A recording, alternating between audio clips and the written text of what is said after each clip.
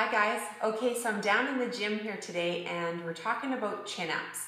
So this is an exercise that a lot of people aspire to be able to do. They are hard, but once you get it, boy, do you ever feel strong, and all of the work that you've put in, you really reap the rewards.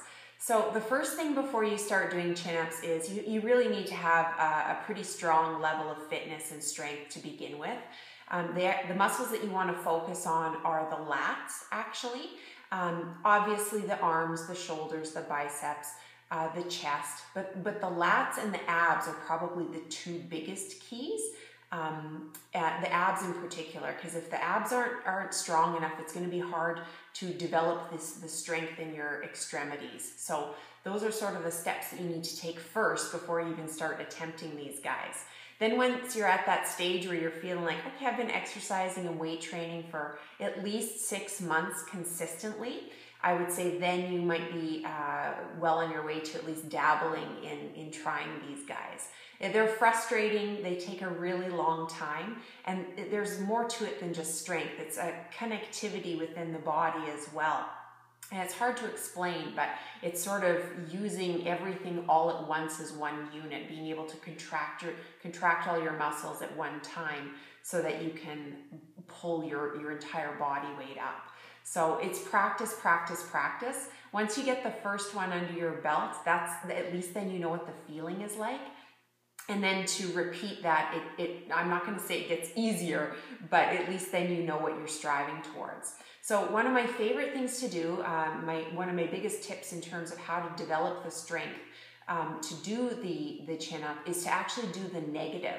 So normally what I would suggest is people use a chair or a stool or something like that, and you're going to pull yourself or push yourself up into the top of the chin. Hold yourself there as long as you can, and then you're going to slowly lower yourself down. Take a break, give yourself a little bit of rest, shake it out, and then you're going to repeat. So this is very tiresome, you'll find, and you may find that initially you can't hold yourself very long. That's okay. You just work at building and building and building, and eventually you'll get there. So I'll show you what I mean, okay? So you would step up onto something to pull yourself up. I don't have anything here, so I'm just gonna bring myself up. So you're gonna start here. This is your starting position.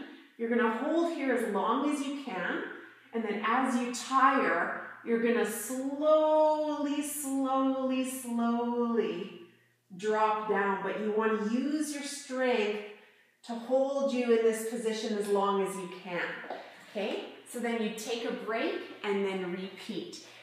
Oh, it is a lot of work, but boy, does it ever feel good. It makes you feel real strong. So if you guys are working towards your first chin-up, or maybe a milestone of your first 5 or your first 10, or for some of you even your first 15, send me an email. I love hearing updates, and I wish you guys good luck with it, and definitely give this a go. It works.